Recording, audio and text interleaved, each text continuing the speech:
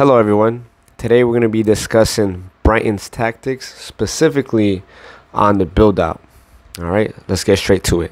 So here what we have is basically a 4-2-4 in build out. On paper, usually Brighton lines up in a 4-2-3-1, and once they build out of the back, especially on goal kicks, they drop into a 4-2-4.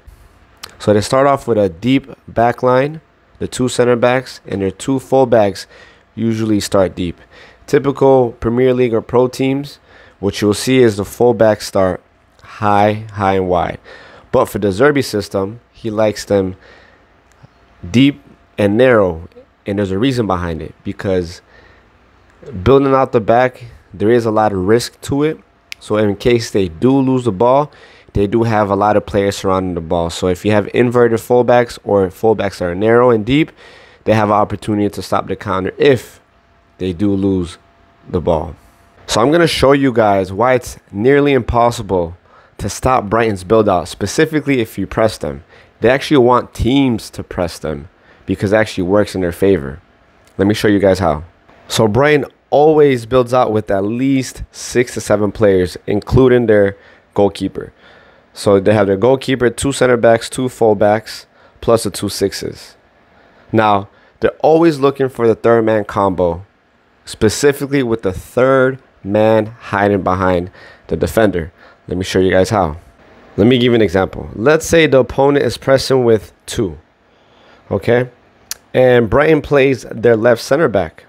Typically, this guy will be responsible to step in onto this center back, and this forward will be in charge of this center back. Again, Brighton is looking for the third man combo. So in this case, the third man will be the near 6.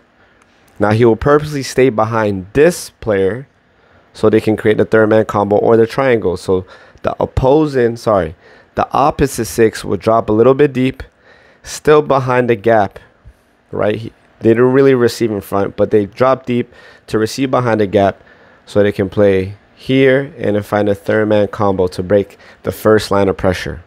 So when Brighton breaks the first line of pressure, they tend to overload the midfield, and it usually looks like this. So they usually start with a forward and an attacking mid, and they both split to become 2 false 9s in the half space. So they overload always typically the midfield, and it's always a 4v2. Now, most of the time, these center backs, they don't really want to step. The reason why is because if they step, let's say they step onto this guy here, now they leave tons of space and behind for Mitoma, that's dangerous. Or let's say this guy steps on this attacking mid, in this case will be João Pedro.